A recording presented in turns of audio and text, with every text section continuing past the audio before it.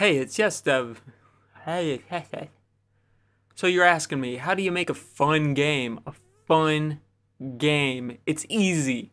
Earthbound, Call of Duty, Stanley Parable, Earthbound 2, Bully, Earthworm Jim 3D. They're all 10/10 fun games. What do they have in common? Writing? Yes. Music? Yes. Gameplay? God no. Being fun? What does fun even mean? Really, what does it mean? I don't... F-U-N. Fun. Fun things are fun. What does it mean? They're all barely interactive short stories or movies. There you go. Learn how to write amazing stories. Open up RPG Maker. Open up RPG Maker 2000.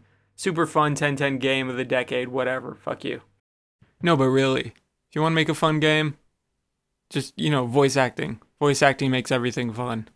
Voice actors are a pain to work with, but, they'll make your game fun just by being people talking things, saying things into the thing for your characters to be things and characters and things, and people like hearing the words coming out of your mouth when you're talking about you pushing the button is fucking stupid.